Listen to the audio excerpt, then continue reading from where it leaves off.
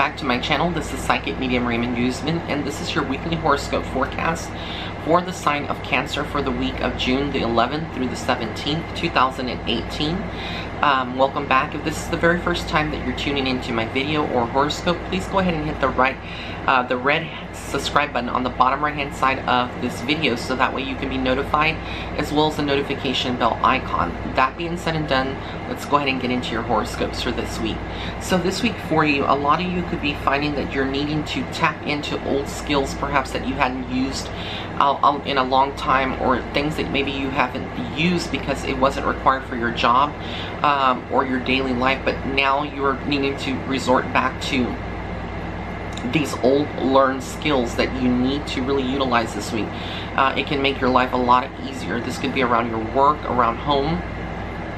A lot of you that are in a very fast-paced life and really don't like to cook, maybe more takeout. Maybe this week, because you need to be on a budget, you'll need to resort to maybe cooking again, and so implementing those skills will be very helpful.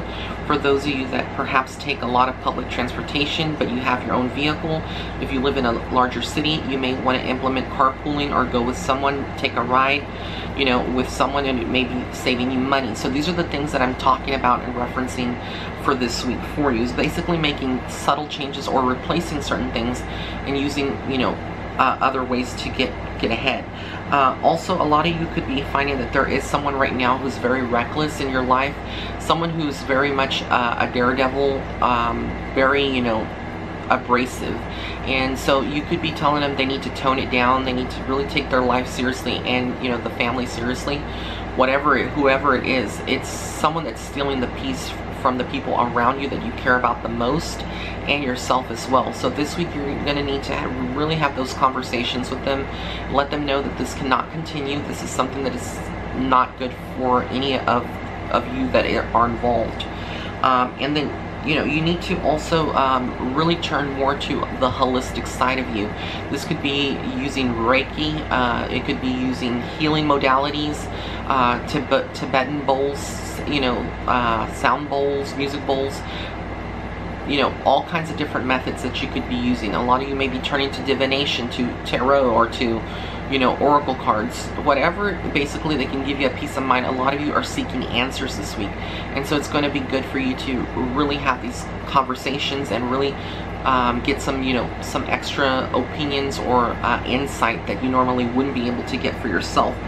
A lot of you also could be feeling like a lot of older people, or people who are a little bit more mature in age, are now kind of giving you some lectures or giving you some insight. And sometimes if you're very strong-willed and opinionated, a lot of you moonchilds out there may find this as condescending, or may not be open or receptive to listening to what they have to say. But you really need to listen right now more than anything to what is being shared, whether this is a dialogue with someone that you're exchanging a conversation with, or this is something where you're looking at TV and you're seeing a program, and there's someone that's talking about a life situation they've gone through that perhaps you can relate to because you've gone through it yourself. There are going to be messages that Spirit is going to utilize another person to deliver them to you this week. So it's going to be very important for you to have that patience and really listen very well. So I want to thank you so much for tuning in. If you did like this video, please be sure to give it a thumbs up. Also, be sure to follow me on Facebook and Instagram. And if you'd like to set up a private reading with me, you can go to my website. It's www.raymondguzman.net/shop. Blessings and love and light. Have an amazing week.